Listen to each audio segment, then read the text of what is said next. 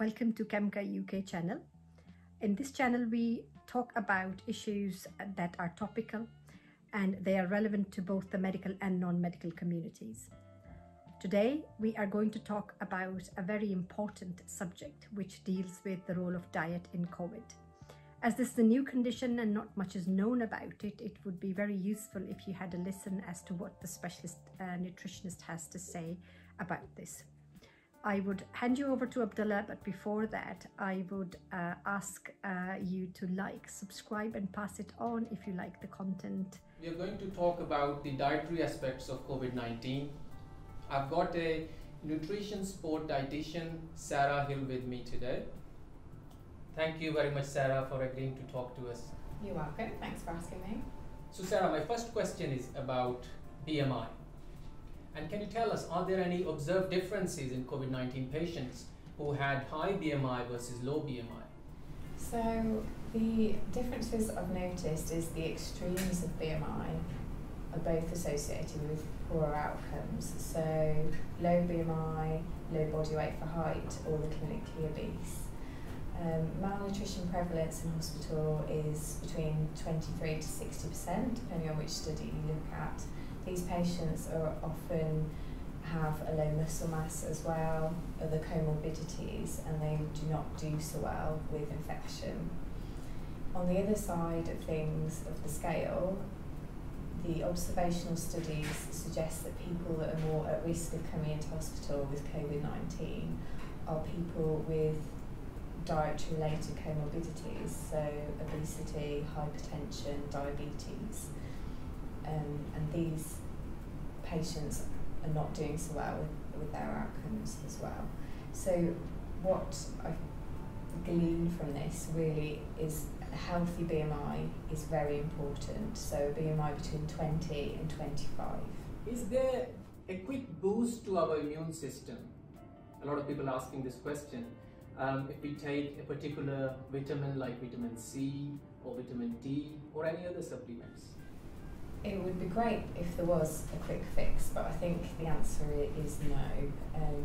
So there are certain vitamins that are associated with an improved immune system, and the vitamins that you mentioned, so vitamin A, vitamin D, vitamin C, but people really shouldn't be taking them in isolation. It should be really about the whole healthy, balanced diet. I think there's been quite a lot of media coverage about vitamin D, because there is a trend with vitamin D deficiency and viruses like influenza and COVID-19, but we can't prove that relationship. So therefore, the BDA do recommend, so the British Dietetic Association do recommend if anyone's isolating or they can't get out into the sunshine for a period of 30 minutes or more, that you should be taking a vitamin D supplement.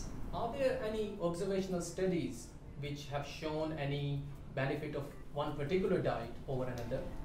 Unfortunately not, but I think as we were talking about vitamins and minerals before, the ideal diet would be a healthy, balanced diet, so to contain a lot of vitamins and minerals, adequate energy and protein. And to achieve this, you really need to be eating a lot of fruit and vegetables, whole grain carbohydrates, lean protein.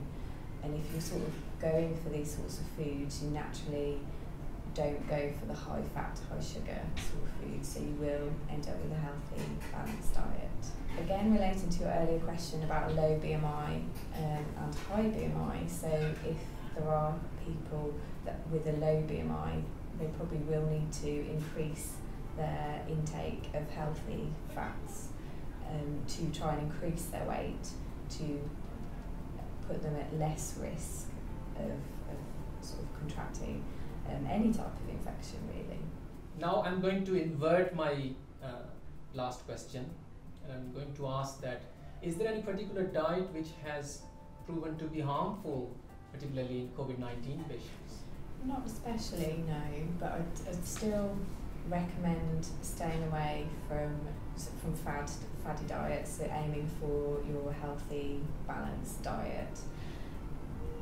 Staying away from processed foods. Since lockdown, perhaps everyone has had some trouble obtaining food. I know people have been comfort eating, comfort baking, which is understandable, but I think moving forward we need to be thinking about, again, a healthy, balanced diet and trying to get back to some kind of normality. Thank you very much, Sarah, again. My last question is about, just to reiterate about the healthy diet for our viewers. Can you tell us what is a healthy, balanced diet? So on the British Dietetic Association, there is some food fact leaflets which go into a healthy, balanced diet in more detail. They've also got a pictorial representation of a healthy, balanced diet, which might be helpful. But generally, it's basing a lot of your meals and snacks on fruit and vegetables. So we all should be aiming for 5 to 10 portions of fruit and vegetables. A portion is generally the size of, whatever will fit in your hand. So your hand will be slightly larger than mine because you will need slightly more. So it generally works out.